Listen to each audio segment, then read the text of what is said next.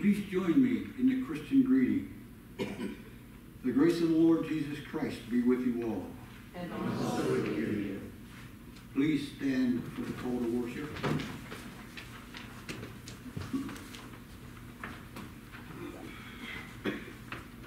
Listen, the Lord calls out to us, offering life. Teach me, turn us in your ways, O God. Walk in the paths of God's commandments with delight. Teach me, turn us in your ways, O God. With our whole heart, we will turn to you and live. Our hymn of praise is A Mighty Fortress.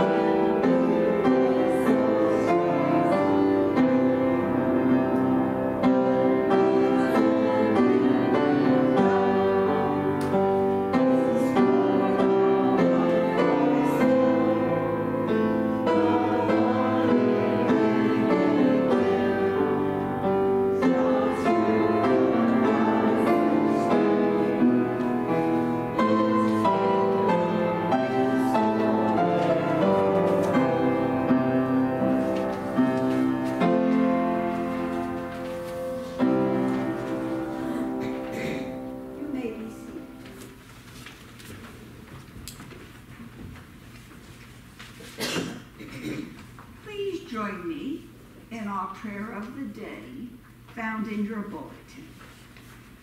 Let us pray together. From the beginning until now, loving God, We have turned away from you, following lesser ways, pursuing a lesser life than the life ordered to us in Christ. Yet you will not abandon us. You call out, warning and wooing us to return to you. Even when we fall away from brothers and sisters in the church, you remain present for us. Help us to love as you love, wholeheartedly, until we are reconciled to you and to our neighbors. In Christ's name we pray. Amen. Our sins weigh us down, and we struggle to live in freedom and joy. When we turn and return to God who loves us, God finds pleasure. We turn now, confessing our sins against God and neighbor. For evil, even when it masquerades as good, merciful God, deliver us from selfishness and vain desires. Merciful God, deliver us from irresponsible behaviors, war and jealousy. Merciful God, deliver us from verbal disagreements and irreconcilable differences.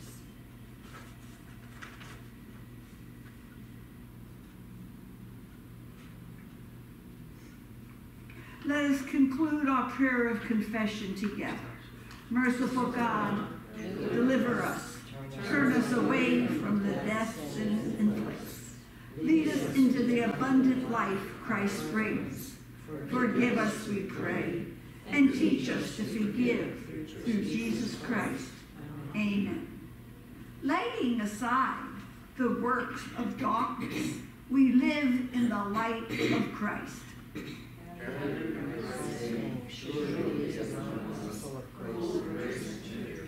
In Jesus Christ, we are forgiven and lifted up to new life.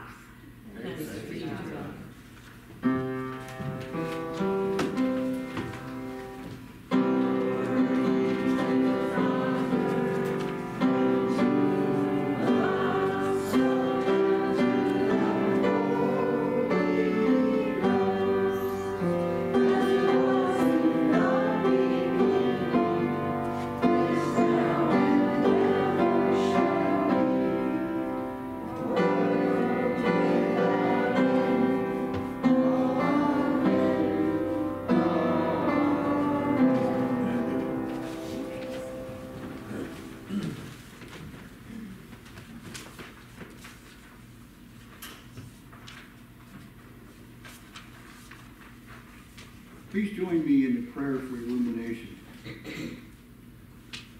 Awaken our hearts and minds to your word, O God.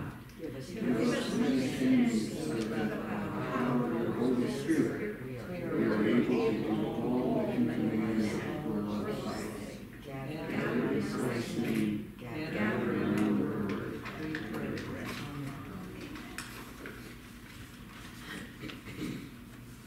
Our first scripture reading is from the Old Testament, Psalm 119, verses 33 to 40. We will be reading responsibly. I'll read the odd verses, and you will read the even verses. Let us read the word of the Lord. Teach me, O Lord, the way of your decrees, that I may follow it to the end.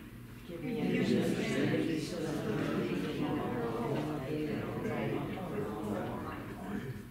direct me in the path of your commands, for there I find delight. Turn my heart towards justice, not towards selfish gain. Turn my eyes away from worthless things. Preserve my life according to your word. Fulfill your promise to your servants, so that you may be feared. Take away the disgrace I dread, for your laws are good. How long for your precepts? In your righteousness preserve my life. Our second scripture reading is from the New Testament, the Epistle to the Romans, chapter 13, verses 8 to 14. We will be reading in unison. Let us read the word of the Lord together. Let no doubt remain unstanding, except the continuing debt to love one another. For whoever loves others has fulfilled all.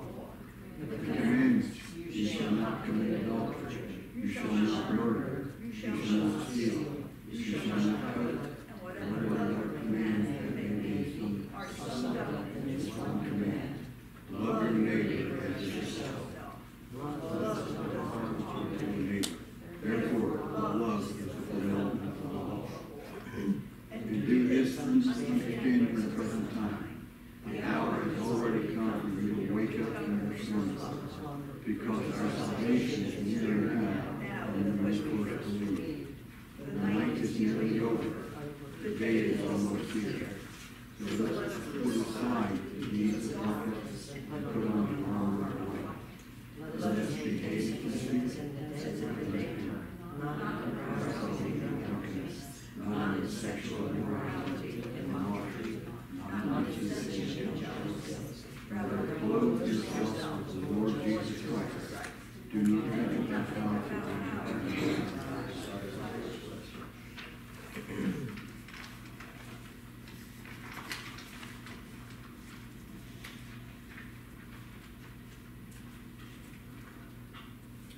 Our gospel reading is from Matthew chapter 18, verses 15 through 20.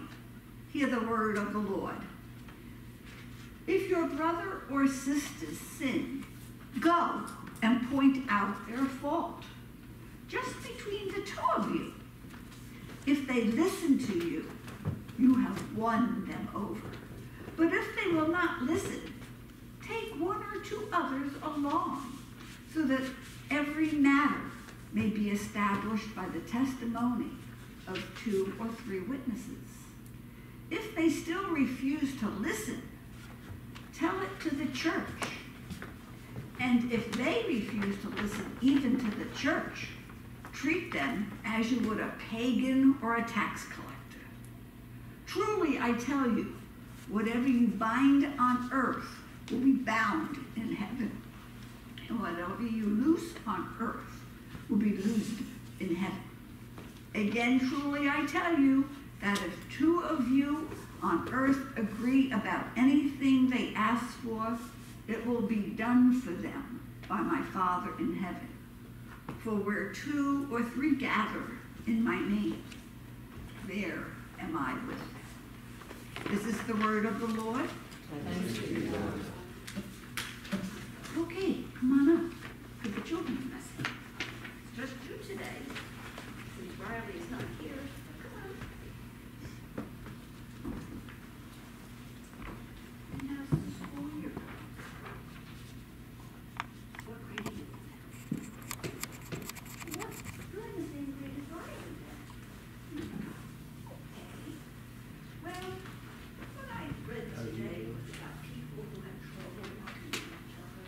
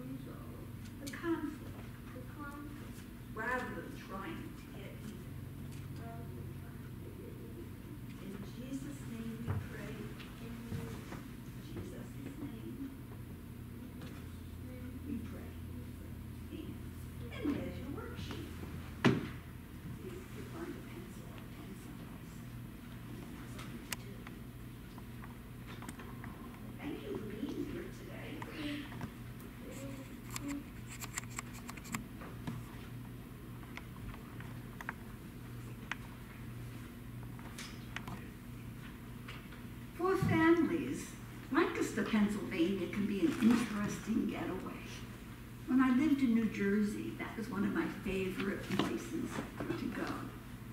And it was just very, very interesting to go into the Amish country and still realize that they're using horses and buggies and they don't have electricity or phones.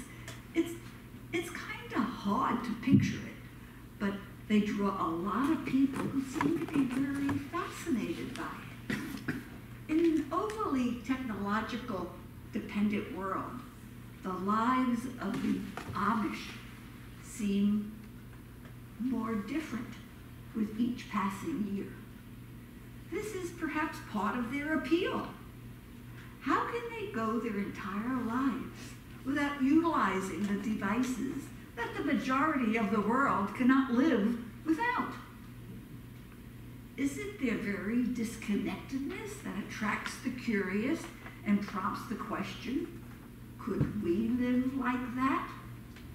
Curiosity about the Amish have spawned an entire industry, not just in places like Lancaster, but in larger population culture as well. They don't have television, but there are television shows like Breaking Amish and the Amish Mafia. Attempts to capitalize on fascination with these unusual people, adding a bit of sensationalism to what otherwise might be mundane stories of farming and raising families. One aspect of Amish culture that is often viewed with disdain by the wider society looking in as the practice of shunning. Beverly Lewis, who has carved her niche by writing romance novels set in Amish communities, even titled one of her books, The Shunning. Shunning means turning away from someone because of their violations of church discipline. If someone leaves the Amish church or persists in breaking the church's rules, they risk being shunned, meaning that the community, perhaps even their family, will avoid contact with them. Many people, just seeing the surface, find this practice very cruel. Those who practice shunning, however, point to the passage we heard today from Matthew's Gospel as a biblical basis for this extreme exercise of church discipline. While society might consider shunning a judgmental practice, after all, Paul says that we all have sinned and fallen short of the glory of God. It is important to remember that the key is not just to rid the community of a sinner per se, but to get rid of the sin, not the sinner, but the sin. The hope is that separation from the community will lead the shunned person to repentance. Shunning is really the absolute last resort. The very first step in the process that Jesus outlines is this: the one who has sinned against you should go to the one who has sinned and point out the fault when the two of you are alone. This might work. Jesus says, if the member listens to you, you have gained that one. Regaining the offender is the primary mission. If the other person does not listen, however, and refuses to be reconciled, then two or more others should be brought in to witness the discussion between the first two parties. This reflects a provision in Deuteronomy that says, a single witness shall not suffice to convict a person of any offense or wrongdoing in connection with any offense that may be committed. Only on the evidence of 2 or 3 witnesses should a charge be sustained. Jesus seems to put a bit of stock in the evidence of 2 or 3 witnesses. If they agree on anything at all, it will be done by my Father in heaven. Just prior to this amazing statement, Jesus says that whatever you bind on earth will be bound in heaven, and whatever you loose on earth will be loosened in heaven. These assertions need to be viewed in the context in which Jesus made them. We are talking about church discipline. In fact, the word Jesus uses in the passage is ecclesia, which is the Greek word for assembly, which in English means church. This passage is primarily concerned with the statute of church members. It does not seem to promise that 2 or 3 people agreeing on anything at all will get exactly what they asked for. We have tremendous promises in Scripture about receiving answers to our prayers. John's Gospel records Jesus saying, "I will do whatever you ask in my name, so that the Father may be glorified in the Son. If in my name you ask for anything, I will do it." This is an astounding statement about God's desire to provide what we need. But these verses from Matthew, though they still put a great deal of authority into human hands, do not seem to indicate that God will do whatever we agreed God should do, carte blanche.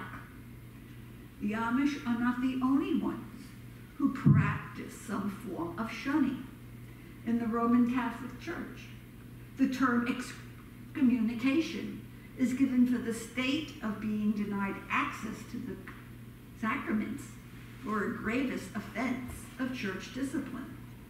Many Baptist church bylaws include a process for disciplining members in a similar manner to the process Jesus lays out in Matthew.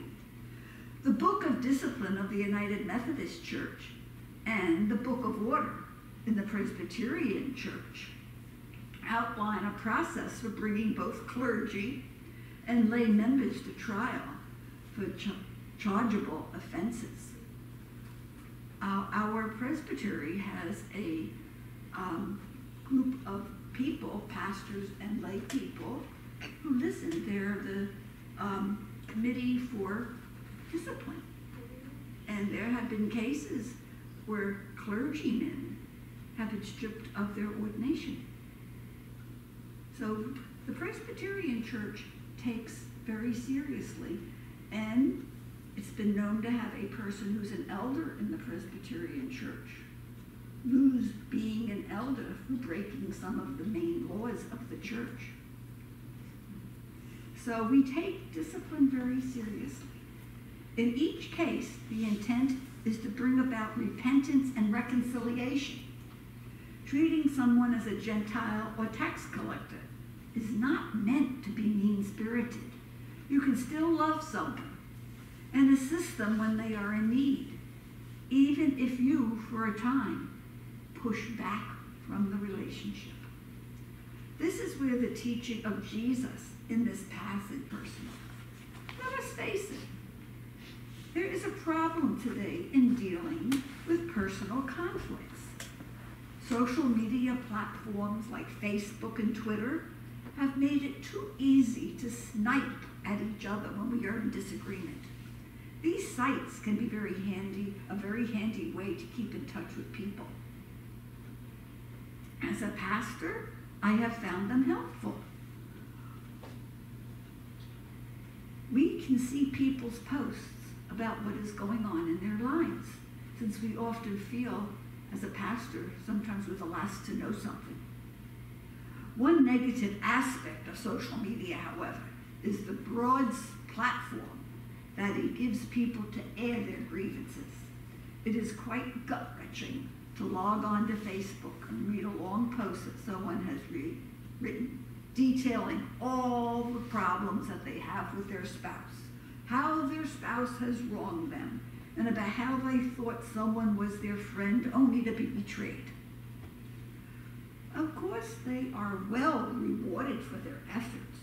The posts come up with a number of likes and comments from sympathetic friends about how just plain awful the other person is and how they never like them away. I know we all tell our teenagers and our children, watch what you say on these medias. Don't say anything that could hurt anybody, or any of your own personal business. I know my granddaughter shared a lot of things. This was years ago. And it all came back and bit her. She learned the hard way not to put anything on Facebook that's personal. There are multiple problems with the approaches for Facebook and Twitter and these other things. Privacy is a major concern, of course. Now the family's personal business is out there for all the world to see. That business has been filtered through one lens. The one who feels wronged can describe the situation however he or she wants.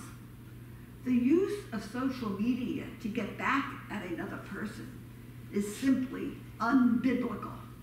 Jesus' conflict resolution system feels downright revolutionary in a world that seems to encourage confrontation over texts and tweets. Jesus' teaching is that we should go to the one who wronged us and attempt a resolution before going or doing anything else. I've been involved with a great deal of conflict resolution, first as a teacher and then as a pastor. In fact, right when the pandemic came, I was supposed to do a workshop on conflict resolution at a big conference in Texas. Well, that got canceled, but I do have quite a background in it. And you know what? It works, talking it out. I'd say 90% of the time, we use it a great deal in teaching. The passage we read for today is reminiscent of Jesus' statement in the Sermon on the Mount that says, when you are offering your gift at the altar, if you remember that your brother or sister has something against you, leave your gift there before the altar and go. First, be reconciled to your brother or sister, and then come and offer your gift. How can we expect to reconcile with God when we haven't been reconciled with one another first?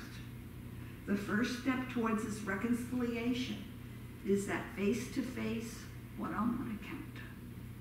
Jesus does not say to send a tweet or make a Facebook post. He says, go. Only after this first attempt fails do we involve anyone else. Even then, it would not be through a computer. We should go again, this time with 2 or 3 others, and try to bring about a healing resolution. If that fails, there is one more escalation involving the church. At this point might mean asking a pastor or other leader to serve as a mediator, or even seeking mediation through counseling or other professionals.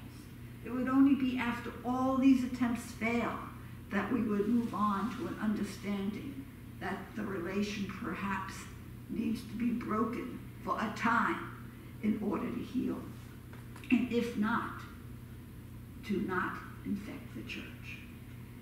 Taken as a whole, and not just focus it on that last resort step, the process Jesus outlines for discipline and conflict resolution is gracious. It acknowledges the dignity of the other person, as well as their value as a friend and as a member of the community. Particularly in today's culture, taking the time to sit down with someone and work to salvage a relationship feels a bit like the reign of God has come near. In the name of the Father, the Son, and the Holy Spirit. Amen. Our hymn of response is Joyful, Joyful, We Adore. Let us stand.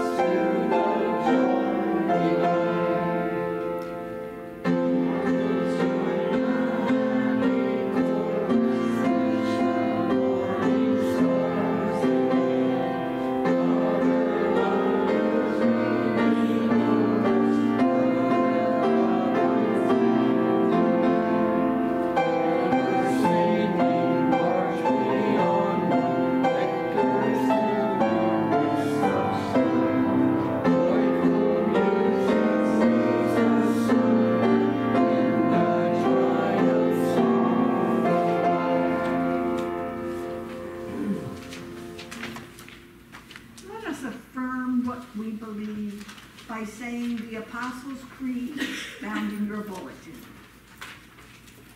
I believe in God the Father Almighty, maker of heaven and earth, and in Jesus Christ, his Son, our Lord, who is conceived by the Holy Ghost, born of the Virgin Mary, suffered under Pontius Pilate, was crucified, dead, and buried.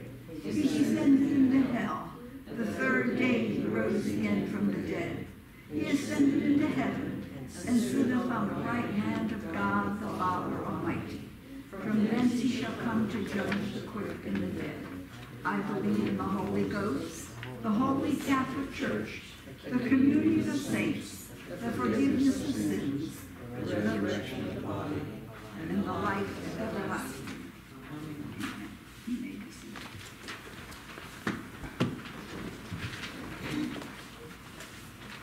Let us pray.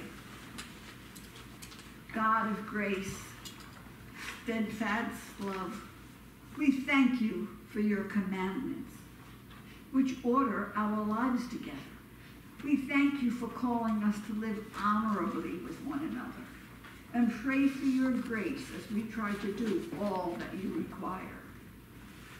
Increase in us, we pray, the capacity to love you and our neighbors without reserve, and to love even those who harm us, not wholeheartedly, but with whole hearts. We bring before you the cares, the concerns, and the joys that occupy us. We remember before you that those who are at odds with one another in families, in neighborhoods or offices, or even in church. We pray for nations in the midst of internal or external struggles and conflicts. Teach us, O God, to seek nonviolent ways toward resolution. Help us to speak the truth and to listen with understanding when perspectives are far apart. We pray for love to bring peace into every troubled heart and place. Remember before those who have physical needs today, people who are hungry and thirsty, people who are exhausted by the demands of work or caregiving. We pray for those who are sick, particularly Cindy, Gail, and Maddie, all those who are undergoing surgery, and people who live with chronic pain. Bring relief and rest, we pray. We particularly pray for all those on our prayer list. We remember those weighted down with needs of heart and soul, a worry that keeps us awake at night, grief that accompanies us everywhere we go, depression that clouds us, or an addiction that grips us. Lift all of these heavy burdens with the light and peace of your presence. We pray, sustain us over the long journey towards health, and give us trust in you, ourselves, and those who love us. We remember before you not only our cares, but also our joys, a birthday celebrated, an anniversary enjoyed, new beginnings, a baby born, a new school year begun, and a new job, a new relationship. We thank you, O God, for the gift of laughter, for enduring friendships, and for cherished memories. We give thanks that with you there is always a new beginning, a way where there is no way, hope beyond hope, and life beyond death. We pray through Jesus Christ, our risen Lord, who taught us to pray by saying, Our Father, who art in heaven, hallowed be thy name. Thy kingdom come, thy will be done, on earth as it is in heaven. Give us this day our daily bread, and forgive us our debts, as we forgive our debtors. And lead us not into temptation, but deliver us from evil. For thine is the kingdom, and the power, and the glory forever. Amen.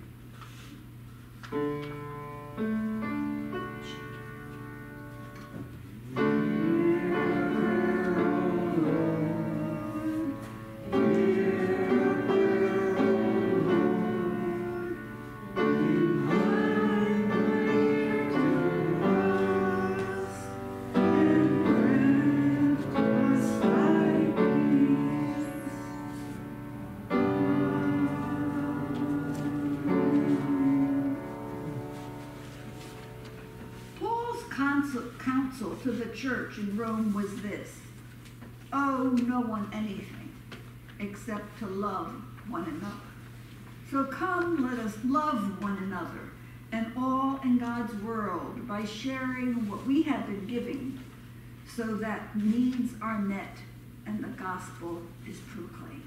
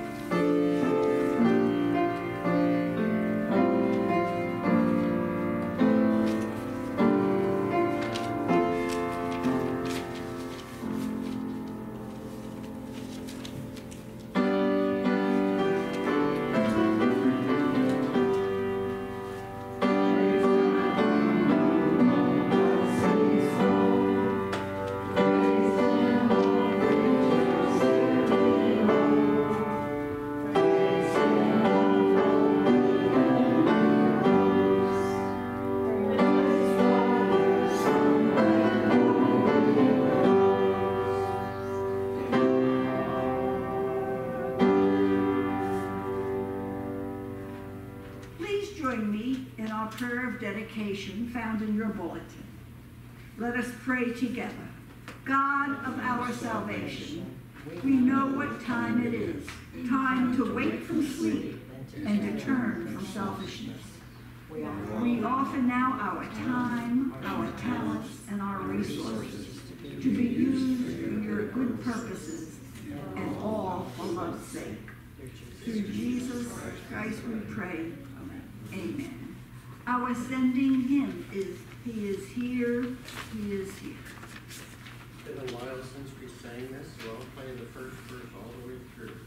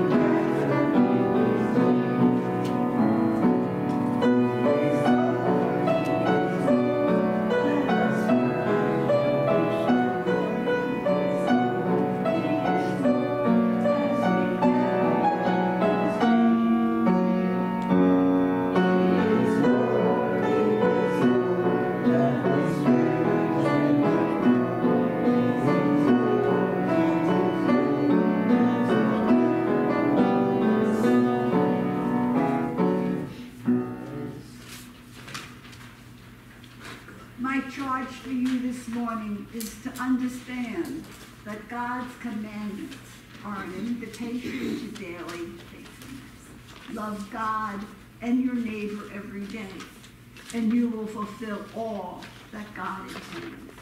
The grace of the Lord Jesus Christ, the love of God, and the fellowship of the Holy Spirit be with you now and forevermore. And all God's people said, Amen.